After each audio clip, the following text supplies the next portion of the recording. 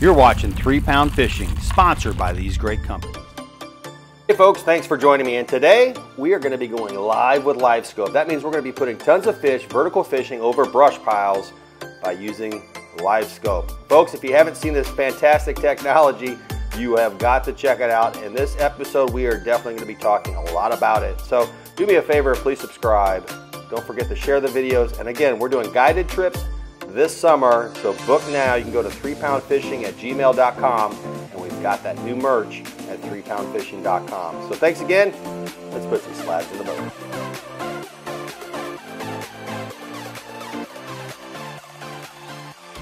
It's gonna be a beautiful day, folks.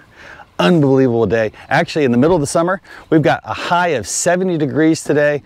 Right now it is 58 degrees. It doesn't get much better than this. Thanks for watching. So as you probably have noticed that you're coming in from a different angle with the camera. Maybe you haven't.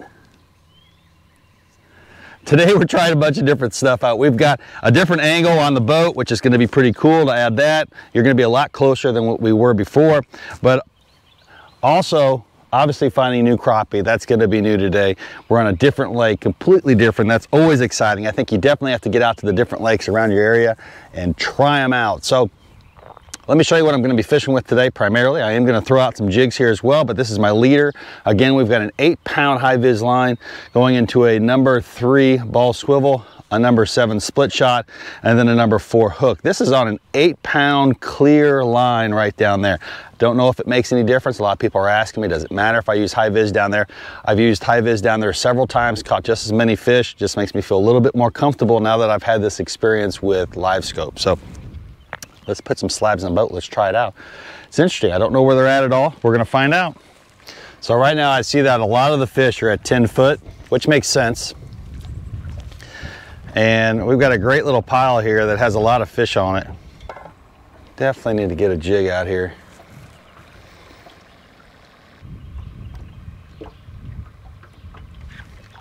Oh, that's a good fish. Feels like a good fish. Oh, that's our first fish of the day, folks. That's a great fish. That's a great start to an episode of finding fish. That's a good, nice black. That's probably about a 12-inch. Let's measure that up. And these fish are hugged pretty tight to these brush piles right now. Let's see. That's a perfect 12. Hope you guys can see that shine on it.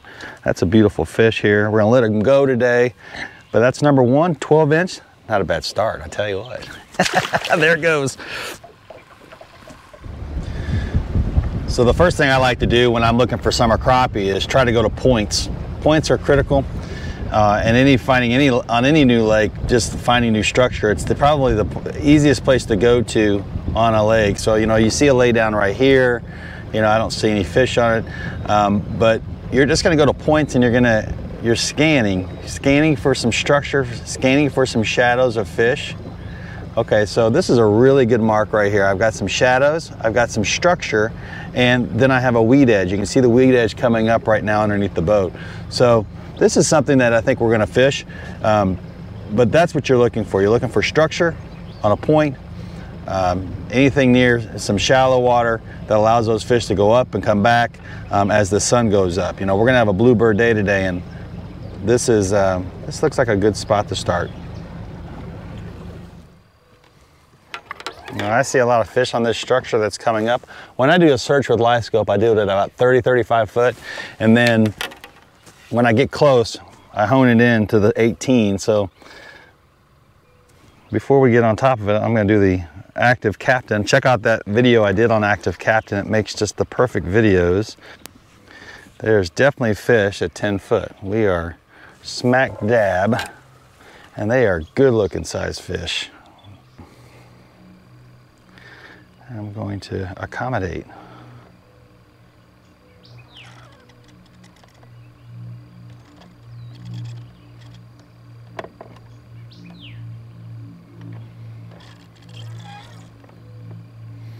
Okay, we are back this way. Now my rule of thumb is you don't get on top of a pile unless they're at least 9 foot deep. These fish right now are sitting right at 10 foot. And we have got a bunch of fish right here, folks. That's showing great. And there comes one that's moving pretty quickly. Probably.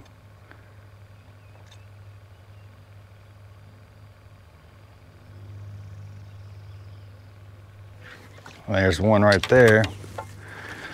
And we didn't get it on active captain, but it's a little guy. Kind of fun though. Small little white, actually, it looks like. No, it's a black. It's a good fish right there. That's how you find structure, summer structure. Very simple. Use that side imaging. That mega is fantastic. Then just come right up on it. Come right up on it. If those fish are deeper than 9 feet, do not hesitate. Now I still like to use buoy, so when I'm gonna hone in on the boy, they're coming right at it. Big fish here, we're gonna see how big they get. And I think they ate there's some big fish in this. Look at those big fish right there, sitting right underneath us. So at this point, we know where the fish are at. So we're gonna go ahead and throw that buoy off. We're making sure that it stays clearly away from our pile. You can see it fall here, see it fall right there. It actually hits the back end of that pile, which I didn't see.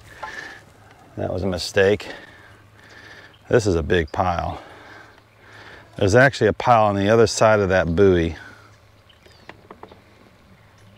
I said, don't hit the pile, and I hit the pile. It happens, folks. Those fish will still be around it. There he is. Did you see him come up? This is a good fish. Am I? This is a good fish.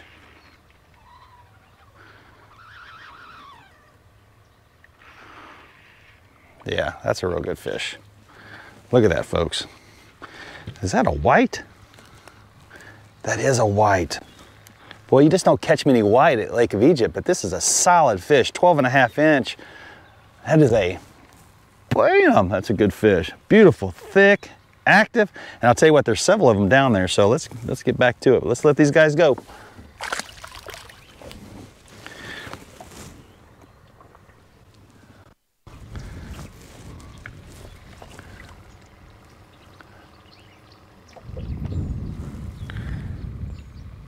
I love summer fishing. I love fall fishing. I guess I just like all kinds of fishing. It doesn't really matter what it is, but you know, my favorite tactic is definitely brush pile fishing. And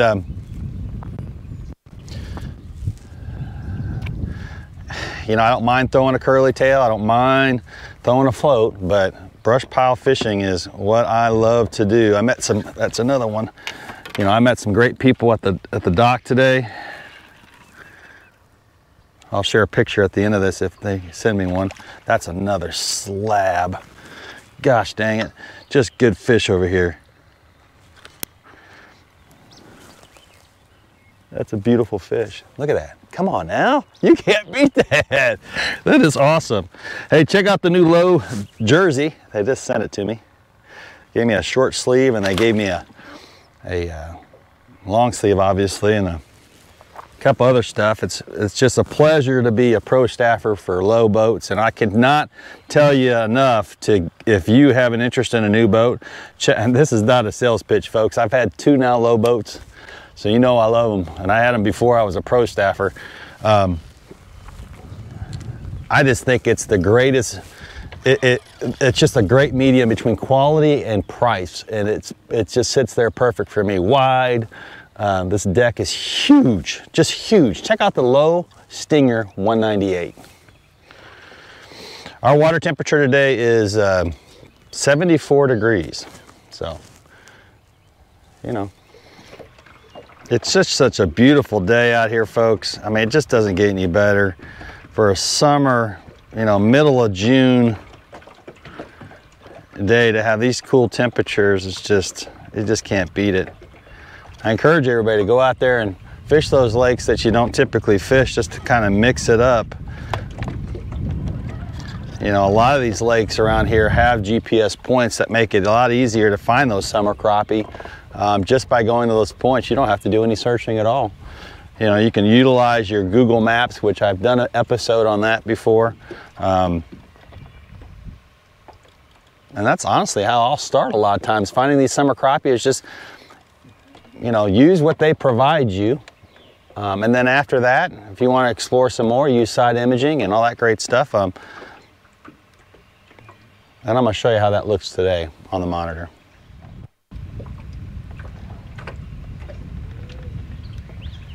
You just can't make a meet all the time, folks. I'm definitely going to be trying to jig out here. I can see where they're at. They're right on top of it.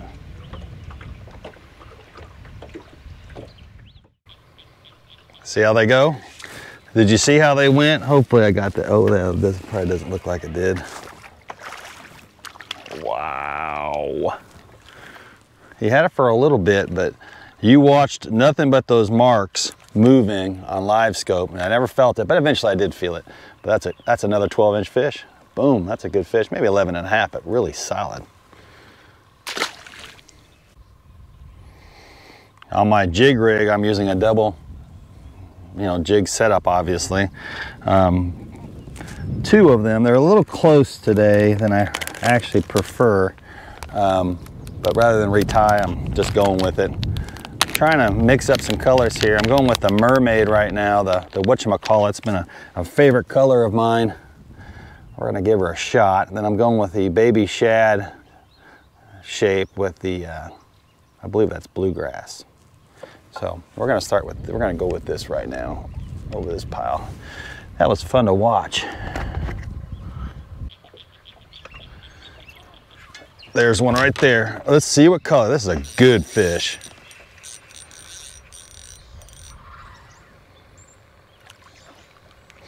Ooh, they like the smaller presentation and the bluegrass. That's probably the best. Man, I don't know, it's skinny, but it's 12 and a half, every bit of it. That's a good fish. Thank you, guy.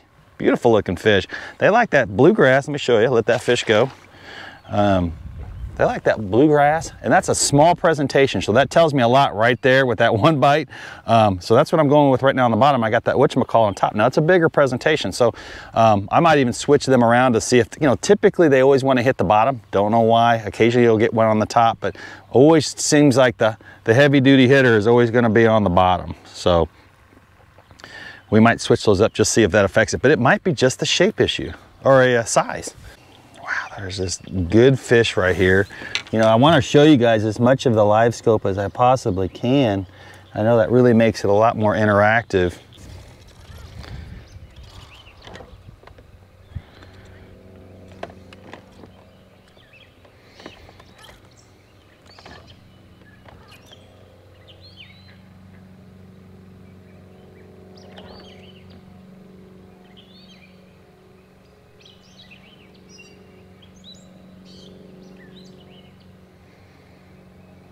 You can watch that minnow swimming around there. It's pretty fascinating.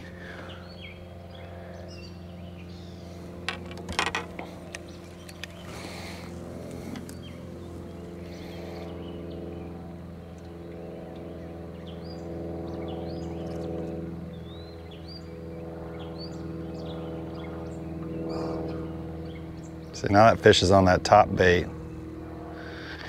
And they didn't like it. I think that's more of a scent thing. I really do. You know, it's either my touch of it or something has spooked it out. When they're that active on a bait and then they decide not to bite it, it really tells me a lot when the minnows have that happen. Now we got a big fish on our minnow rig now. One shooting over to it. Ooh, got one on my... Now one of the tactics you can use in the summertime just to intrigue them just a little bit more, look at this, I got a fish on.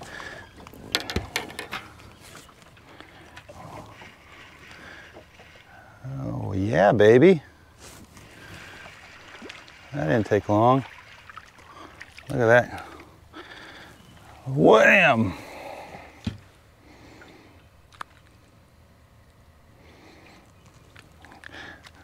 Ooh, I'll let that guy go right there before he bleeds all over my boat. Good fish. Good fish. One of the tactics you can also use during the summertime if you find that the bite's getting tough is, you know, obviously using power bait, nibbles, niblets or whatever. Those are great things to kind of keep that fish on there just a little bit longer. Yeah, there's a whole school of them underneath us right now. This, wow.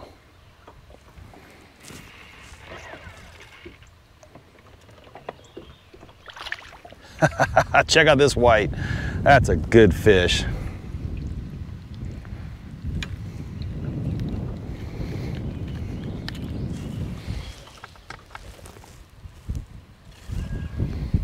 That's a good fish.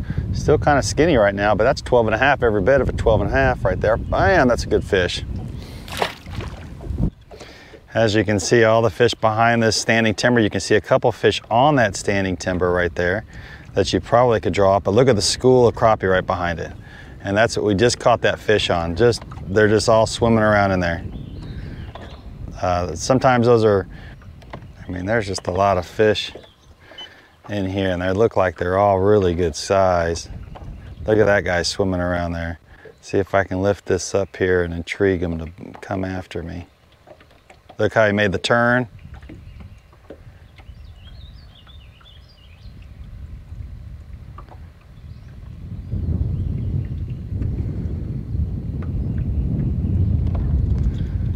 Didn't want it though. Let me check a minnow check there real quick. No minnow. So he made the turn for the hook. Or my minnow fell off right there, which is always possible.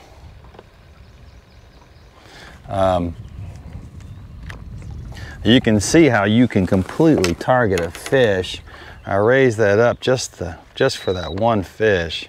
There's a lot of bait fish in here. That's bait fish probably right there. Hence all the crappie. We're coming back into the timber here. Wow, that just thumped this jig. Wow. That was a big crappie too. I saw the body flash. Wow.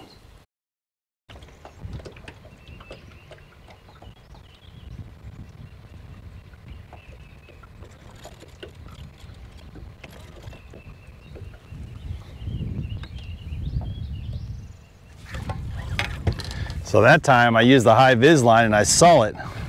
It's a smaller fish, but man, it inhaled that Jinko fishing bait right there, man. Probably one of the smaller fish of the day, but still, that was fun. All I did was watch that high vis line, and I still think there's a use for a high vis line. I was playing with the idea of switching it all to clear, but right there proves you're not going to see everything on LiveScope, and it doesn't hurt to have that extra tool. But you guys knew that already, right? Come on now. Whenever I see a lot of movement or a quick movement, usually it's telling me that those fish, small fish there, could possibly be moving towards my bait. Especially, you know, I can't follow it on LiveScope all the time, but I'm very aware when a fish starts to dart towards something.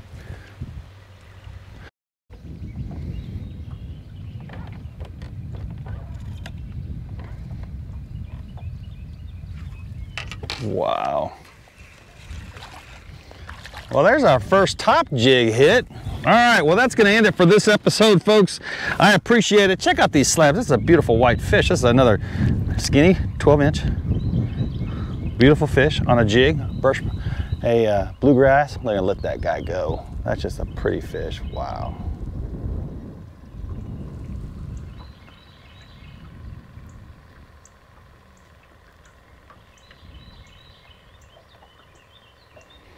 Interesting, it's got some leeches in its mouth.